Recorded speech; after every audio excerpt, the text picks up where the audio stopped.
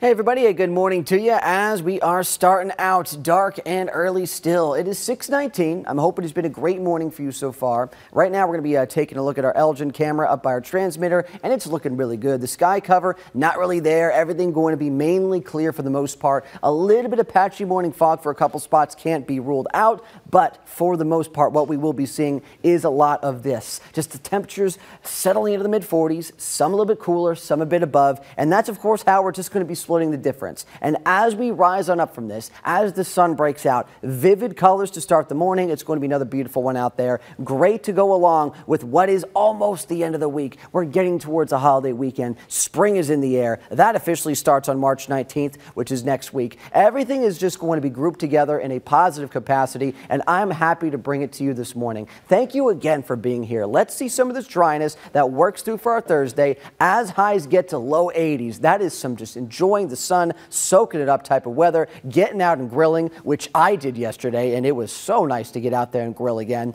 Going onward into the week, I did change this up a little bit. Just from what I've seen with forecast updates from the morning, for your Friday, we've seen a little bit more in the way of the capacity of just showers as opposed to some storm productivity with the way things have, changed shape and the way that models have come together, at least from what I've personally seen, the way this moisture is tracking towards South Carolina, and I'm going to take you all to that point. Right now, easy for Thursday. Mainly sunny, low 80s. Get out there and enjoy if you can. I know a lot of us can be cooped up inside for a good deal of time into the afternoon, but I hope you have some time later. Going into Friday, moisture returns in an even bigger capacity. This is all preceding a cold front, and I'm going to stop it right here. This is noon to 1 p.m. This is where we're seeing the best chance of any rumbles of thunder, and it looks to be out towards our western viewing area and into Saluda and Newberry counties. So watching out for that. We're going to eventually see this moisture progress, but it's not going to be the biggest organized cold front. And as that starts to, of course, break up as it gets towards the afternoon hours, we see more clouds overtake the region. We're going to be losing some of the convective juices, if you will. There's not going to be as much in the way of severe weather ingredients to actually flare up any of this moisture to storms. It's just going to be in the way of some spotty rain activity. So we could see some rain, yes, but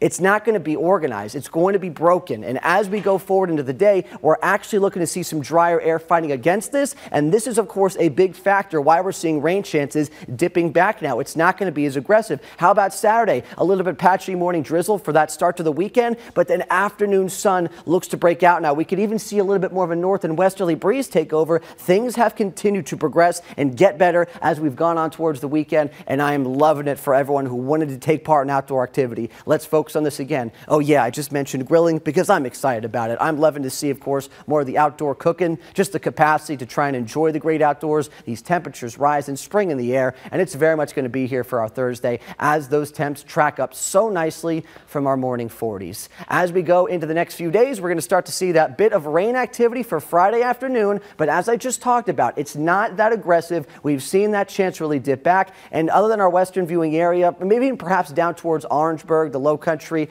a little bit of thunder can't be ruled out. It's just not going to be that aggressive. It's going to be all right. You can get out there. You still might have to dodge a few showers, but otherwise we're looking really good, including into that St. Patrick's Day weekend. Take a look at how those rain chances have dipped back there.